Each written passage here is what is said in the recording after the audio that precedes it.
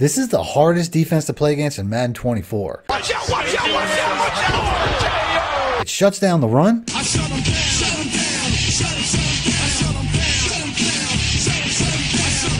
plays lights out against the pass,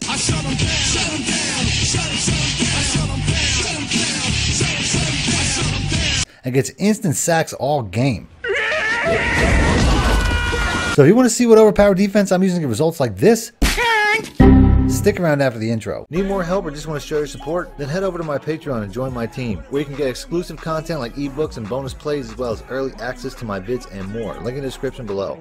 In today's video, I'll once again be using plays from my New Orleans Saints offense and multi-D defensive ebooks. If you guys want more help, you can download these or any of my ebooks instantly simply by clicking the links in the description or the top pinned comment. The defense that I'm going to be using all game is once again my 3-4 odd scheme. To me, this is the best defense in the game, but I will later be facing what a lot of people think is the meta defense this year in the DB Fire 2, so we will find out which defense is better. I already made several videos about this scheme so far this year, but the more I use this defense, the more I learn about it, as this defense is still evolving, and I will show you guys a lot of new plays and adjustments that make this defense even better. I'm also going to be using a brand new team though, not because I want to, but because I feel like I have to prove a point. If you watch my channel, you might know that I use the Eagles in just about every gameplay, not because they are good, but because it's my favorite team in real life, as I've been in the Philadelphia area since I was 2 years old.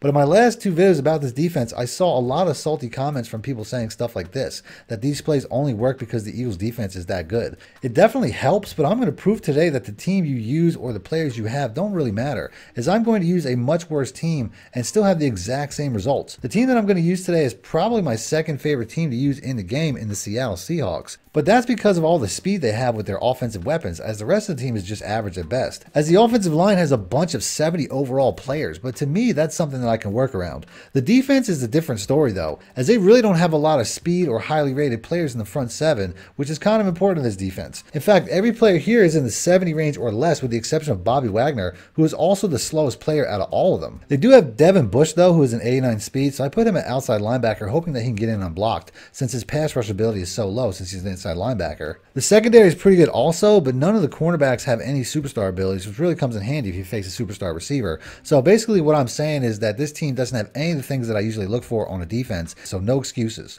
My first game is against the Titans, who have Derrick Henry and DeAndre Hopkins, who are both probably better than just about any player on my team. Before I get into the video though, if you guys want me to use your favorite team in a future video, let me know in the comment section, or I will pretty much just go back to using my Eagles every single game. And if you're enjoying the content, please make sure to be a subscriber and hit the like button, as it really helps out the channel. For my substitutions, I've realized recently that this defensive end gets unblocked a lot, so I want to make sure whoever plays this position is fast. When I was going through the depth chart, I noticed that some guy named Derek Hall had an 87 speed, and even though he's a lowly rated rookie, he is still the best option that I have for this spot. Coaching adjustments are very important for this defense to work, as I changed just about every single one of these from default to something. I just made a video breaking down every advantage you can find in the coaching adjustments, so if you guys want to learn more, I'll have a link in the description, as well as an on-screen pop-up at the end of the video, so stick around for that.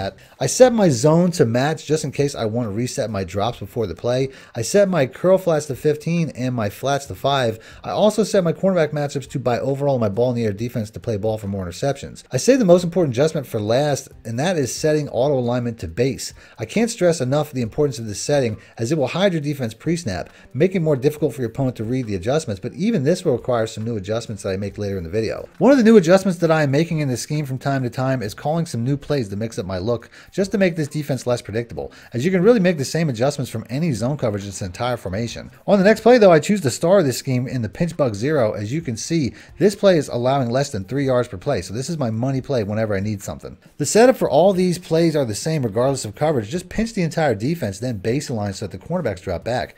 But I noticed recently that this can give away the coverage, as the safeties will man align enough to give this defense away. So once again, I will show you some new adjustments to improve this later in the video. After that, I just use the blitzing middle linebacker down over the gap between the center and the guard to try to pull a blocker in my direction before dropping back into coverage to try to get the edge rushers off in free. And even though we don't have the Eagles speed or edge rushers, we get a sack from both sides anyway.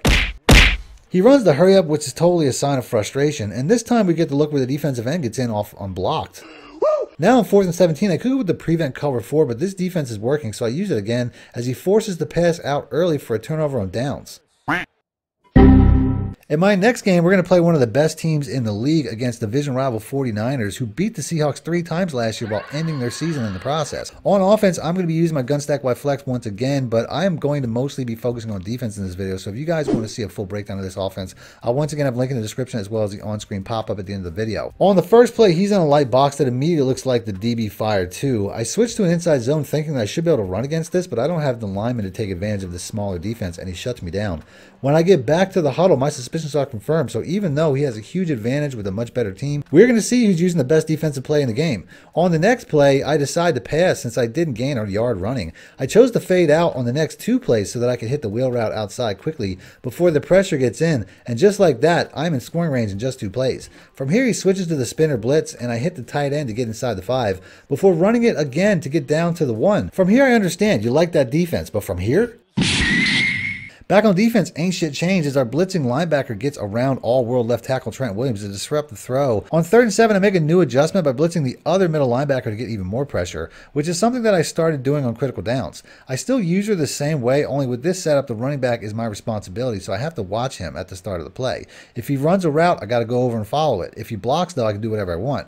On the next play, he blocks everyone except 3 receivers and runs all slants as Debo gets open for the first. On the next play after that, I switch to cover 4 with no blitz to try to confuse him, and even though he has a crosser that gets wide open, I cannot see, I'm legally blind. It confuses him perfectly since he doesn't see it and ends up throwing it out of bounds. I go back to the man-zero blitz, but I notice that when I align that the cornerbacks and the safeties go right in front of their receivers and make it look like a clear man-zero blitz. And I think he's using that as a tell because he switches the crossers once again. From here, I switch it up once again to cover 4 quarters, but he beats that type of defense pretty easily every single time, which is fine by me because I'm only defending the end zone. This entire scheme is a bend but don't break philosophy. Yards don't really mean anything, but now that he's in the red zone, I can make some new adjustments to kick this defense up a notch. Coverage adjustments like playing underneath so that the receivers play tighter on these short routes, since there isn't enough field left for deep passes anyway. He tries to hit the running back underneath on me on the next play, but I'm all over it.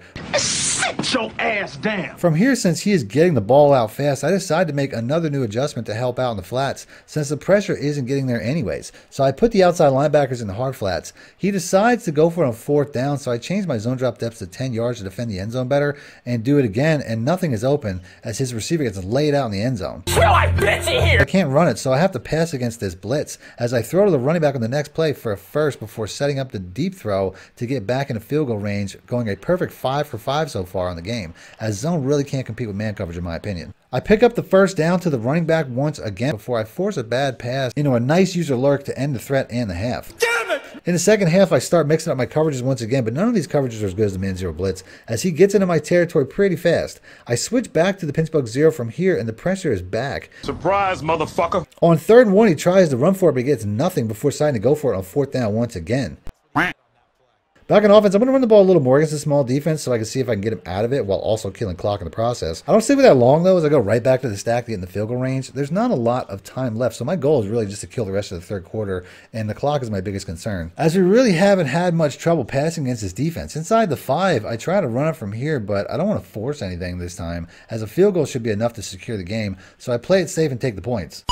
On defense, we keep with the random zones, but this isn't working, so once he gets back inside field goal range, we go right back to the blitz. Only this time I get a face mask penalty, as I must have gotten my coaching adjustments mixed up, costing me big time. As I get another sack on the very next play, and what would have made it 3rd and forever from outside of field goal range, now instead it's 3rd and 7, and he takes a shot, but the coverage is there. How about no? And we give up our first points of the game with a field goal that never should have happened.